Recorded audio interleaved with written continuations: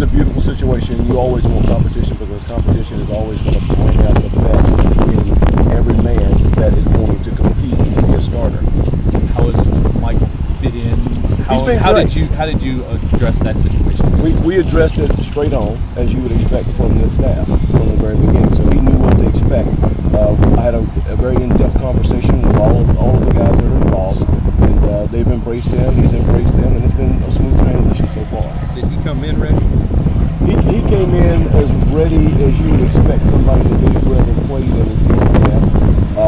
His conditioning was good. I was very pleased with that, and his wanting to learn our system and committing to that has been really good. What can he add to the dynamic in the backfield? The only thing that I can go with is what he's done in the past that I've seen. We still have things to learn. He still has things he has to learn. So when he has a better grasp of our system, then it will be easier to really answer that question. Oh, he's great. Are you as amazed as everybody? It's amazing. It's amazing. He is physically a freak because he's recovered so fast and he's ready to go. Is there a maximum number of running backs you feel comfortable with? Absolutely not. The more the merrier? Absolutely not. I mean, just another formation to dream of. But the depth of your running back core, is it unusual? Is it something that gives you a lot of confidence? It sounds like you're a happy guy. Oh, I'm always happy. It doesn't matter. I'm gonna find some happiness. The biggest thing is that you really should have in a program of this caliber 6 scholarship athletes at running back. That's the reality of it. We're very, very pleased with the depth that we have, and think that you'll continue to just have those guys grow and try to get them on the field as much as we can, and use personnel groups and formations to get that done. How's Dominique? The pace of Dyer picking up the offense, are you having to spoon feed him? Do you feel like he's soaking it up? He's doing a really good job. He's very attentive in the meetings, and then we have several prayer meetings one-on-one to make sure that he's able to catch up. And quite frankly, his teammates that are in the same room with him do a really good job of peer teaching. Did you say player meetings or prayer meetings? Both.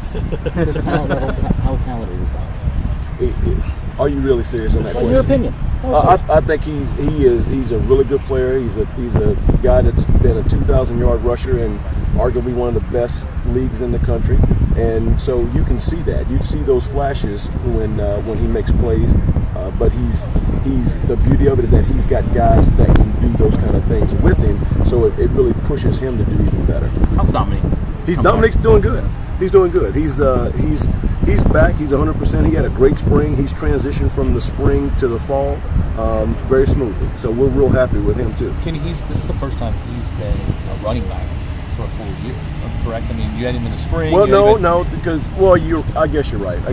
I mean, spring and fall. Right, totally. right, and he's thoroughly immersed in it. He understands that that's what he is, and he's embraced it. Doesn't that make a difference, though? It does. But I think he's been committed to it for going into 2 years now.